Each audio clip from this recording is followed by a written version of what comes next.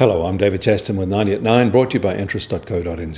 This is where you get everything you need to know in 90 seconds at 9 o'clock with news from around the world. Firstly, China's full-on and impressive construction of underground transit systems in cities all over the country may be easing. There have been reports funding is being pulled for some projects. If China is taking a more discriminating approach to infrastructure growth, it marks an about turn. The burgeoning public debt required for all of these systems will be behind the rethink. And staying in China, they are claiming stability and control of house prices, and to be sure there are some signs of that in the major cities. But prices are still rising fast in the next tier cities. On a month-on-month basis, in October, residential prices for housing fell in 9 of the 15 largest cities.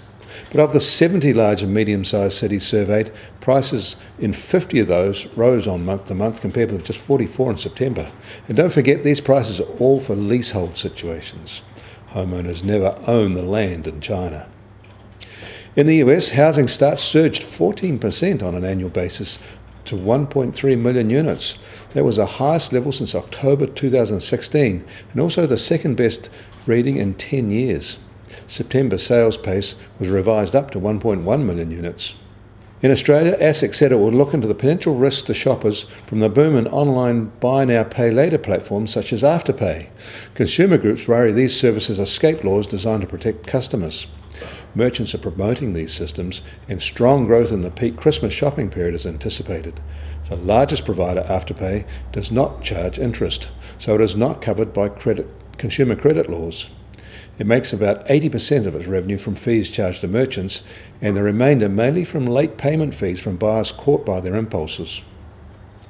Auction clearance rates have been high in Australia, but they have been falling in the past 4 weeks. CoreLogic reports it was only 65.4% in the week that ended this weekend.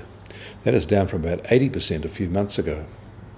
And again in Australia, the RBA wants banks to push back against Visa and MasterCard, who are grabbing most of the transactions for tap and go.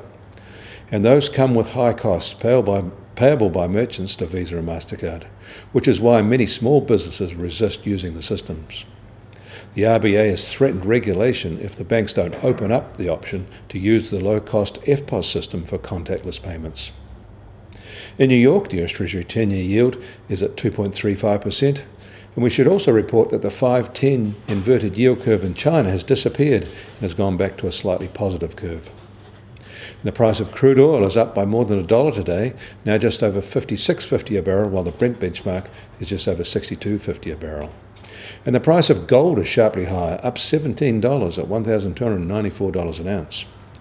However, the Kiwi dollar will start the week much lower. We're now at 68.2 US cents, and on the cross rates we're at 90.1 Aussie cents, and against the euro 57.8 euro cents. That keeps the TWI at 71.1, which is in fact an 18-month low.